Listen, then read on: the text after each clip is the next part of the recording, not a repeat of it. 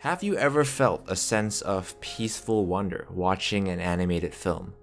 That's what you get with Studio Ghibli, the legendary Japanese anime studio. That's what you get with every single one of their 20+ feature films, to a certain extent. For more than 35 years, audiences young and old have been captivated by Studio Ghibli movies. Well, most of them at least. The fact is, the studio has understandably had some hits and misses, and some of their films are obviously less loved than others. Today, I'm gonna talk about one of those films, and that film is Ocean Waves. In this analysis, I like to explore a few reasons why Ocean Waves could be the most underrated Studio Ghibli movie.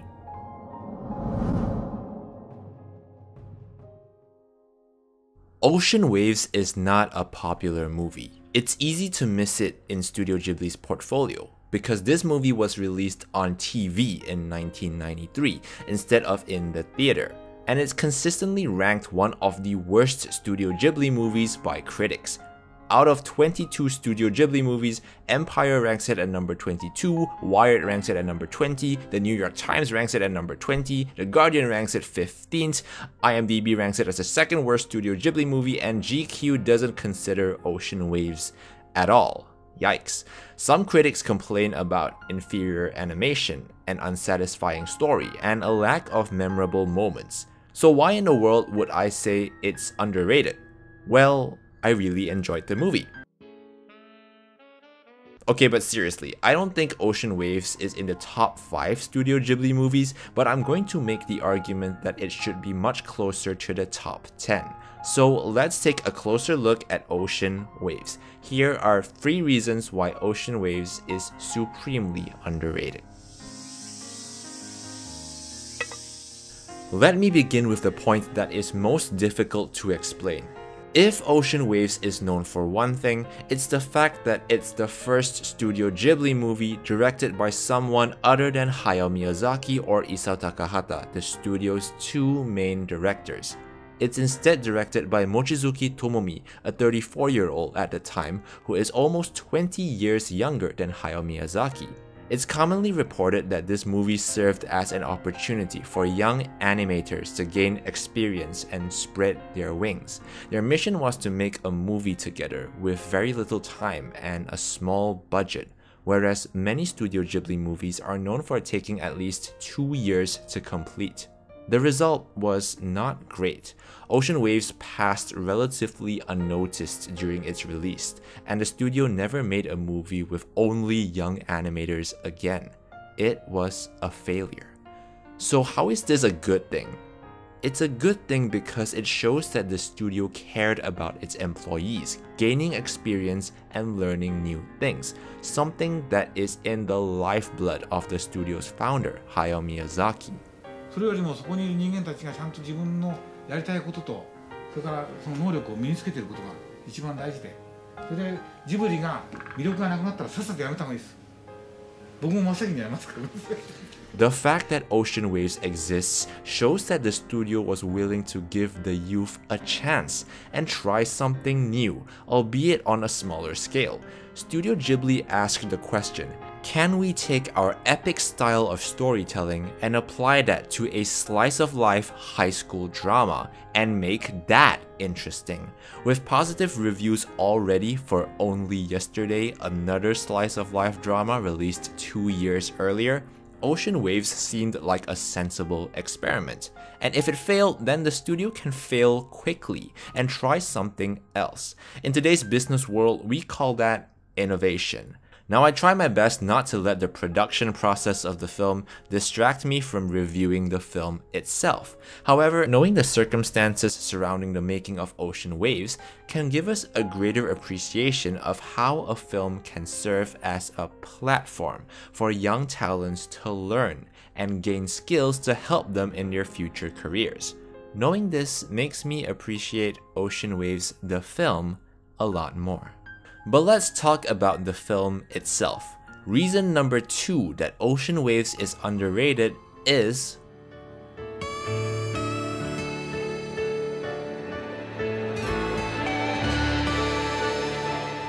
If you've seen Studio Ghibli movies, chances are you know of their many famous scores and soundtracks, mostly composed by the prolific Joe Hisaishi. Music can make or break a movie, and in Ocean Waves' case, the music is the foundation of every emotion we experience throughout its runtime.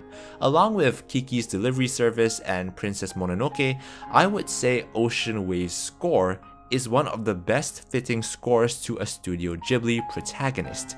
Composed by Shigeru Nagata, there are two pieces of music in particular that repeat themselves throughout the movie. First, this leitmotif from the track First Impressions.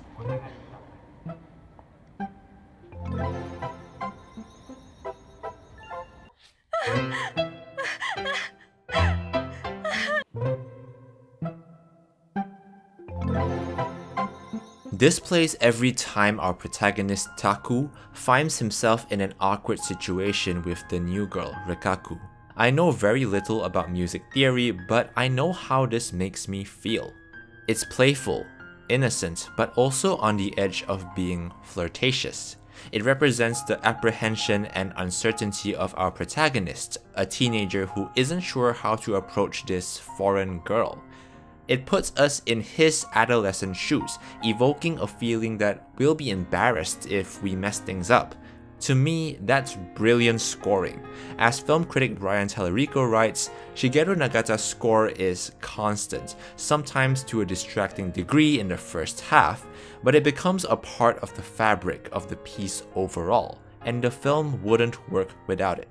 I think he's right. Just listen to this next example. The most standout motif of Ocean Waves' music is undoubtedly a variation of this track.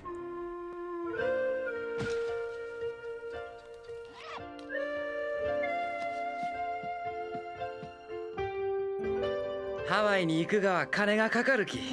しっかりバイトせんとな。つまらんところで意地張って。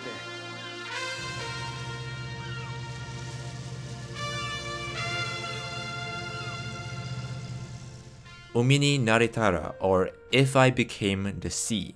This leitmotif appears several times during the movie, and embodies the laid-back mood of a lazy seaside town, as if time itself is standing still here. It's calming, it's nostalgic, and it's melancholic. It's also very repetitive, and where some critics may complain how it makes the film boring, I actually think it's deliberately repetitive, showing us the isolation and mundaneness of life in this part of Japan. This is juxtaposed excellently with the melodrama happening among the town's high schoolers, and I think the music almost acts like a time capsule of sorts, capturing the memory of their shared social experiences.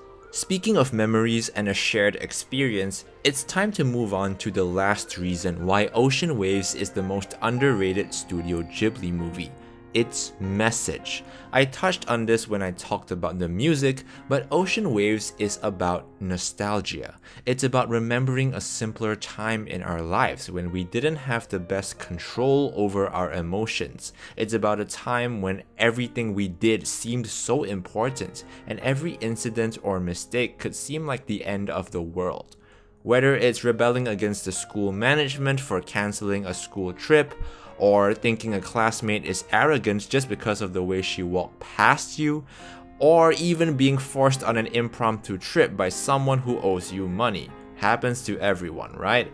We often judge the world and our lives based on the bubble of our immediate environment, and where we are now in life always seems to feel like the most challenging time for us. With Ocean Waves, I think the young animators are reflecting on their own high school lives, with their own memories of love triangles, bromances, and other relationships. However, despite some of these turbulent relationships, they look back on these memories with melancholy and some fondness, as if missing a time when all they needed to worry about was their relationships with other people. The movie's writer, Kaori Nakamura, is well aware of this, which is why the movie has a very tongue-in-cheek quality to it. これはドラマよりまだひどいと僕は思った。 As mentioned by YouTuber Micah Buzan in his review, the film's title, Ocean Waves, is a metaphor for the turbulent emotions of our main characters and of adolescence in general, as feelings ebb and flow like the waves in the ocean. But Ocean Waves was not the original title of the film. The film's Japanese title translates to I Can Hear the Sea, which I think symbolizes something else. I think the sea here is a metaphor for the vastness of the world and our exposure to it as we get older. When we mature, we start to see things more clearly, and when we look back, things that seemed important to us then might seem like a very small thing today. This clarity is why the film is called I Can Hear the Sea, as if telling us that the sound of the sea only becomes clear to us when we're exposed to the larger world. 世界が狭いき、嫌いな子がそばにおるとキリキリしたがよね。存外塾とかピアノとか学校以外の世界があると、嫌いな子の一人や二人どうでもようなるにね。All of this is conveyed in only 1 hour and 12 minutes, a very short runtime for a feature film. How is the message valuable today? I think one way to interpret this is in difficult times such as the one we face right now, the things that stay in our memories are not just the things that we experience, but the people we experience it with. Nothing today is ever as good or bad as we think, and as we grow into the future, we'll look back on days like today and appreciate how little we knew at the time. With Ocean Waves, the filmmakers were doing exactly that with their high school lives, making this an exceptionally raw and unique Studio Ghibli movie, a film that deserves your attention and a film that, to me, is criminally underrated.